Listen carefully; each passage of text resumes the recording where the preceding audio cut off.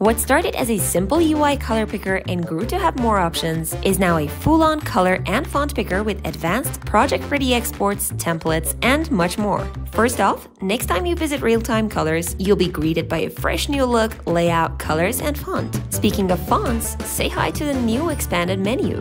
Why upload fonts or go back and forth to Google Fonts to enter the name here? Just start typing and load them in real time. And now, for the first time ever, you can lock one font, choose font category, serif, sans serif, mono, handwriting, or display, and randomize till you find the one. That looks good, but the size feels off. And for that, you have type scale now. Different scale options between your headings and paragraph font sizes. Let's set it to minor third. I like that better. And now, export the whole code with the font names and sizes and weights for CSS or Tailwind and paste it in a project, just like that. But what about color exports? Are we still using the same simple code exports in just 3 color formats? What about exporting shades? Maybe export dark and light mode at the same time? Easier, ready to copy exporting? Okay, sure. I'm a fan of making things easier. Let's put all that in there. Your favorite colors are ready to export in different and new formats, like lab and LCH. Want to export both dark and light mode colors in one click? Themes on. Need a code to automatically update themes based on user's system preference? Media query on. Shades? Of course, we got lots of them. Just choose the format, hover, click, and copy. Want to export shades in Tailwind? Shades on. But then I was hit by the notion that you can't always help everyone with just CSS, Tailwind, or SCSS. So why not just let you export the colors in your own custom codes? For example, I love the primary color on this page. Here's where it really shines. We use different UI libraries these days to make our jobs easier, but customization can still take a while. Now you can just export these colors for all those libraries in a blink. You even have some popular presets from your favorite libraries. Click, copy, and done. Exports are fun, but you know what's more fun? Templates. An average dashboard with all sorts of components, or a blog post to test colors and typography in a standard environment to ensure readability.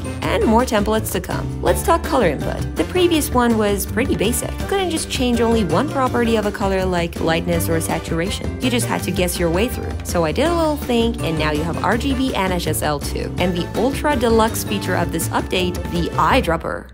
Nice. And now a couple of small but noteworthy updates. 1. Contrast lights. You guys suggested that colors might not be the best way to show pass or fail when it comes to color contrast, and that they distract you from the main colors. So I changed them to 3 symbols. 2. Shortcuts. You have spacebar, Ctrl-Z, Ctrl-Y, Alt-T, Ctrl-S, and Ctrl-E, with equivalents for Mac. 3. Some technical stuff. As a project that started on CodePen with a very simple code in HTML, CSS, and JavaScript, as it grew bigger and bigger, I found it easier to move it to a framework and create simple reusable components and scripts. And for that I chose, no, not React, not Svelte, even though I wanted to, but Astro.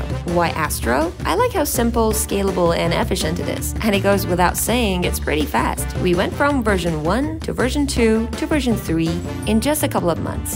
I can't imagine what great things you'll make with these updates, but I'm super excited to see how much time they will save you. And that's all for this video. If you liked it, make sure you do your magic, and see you on the next one.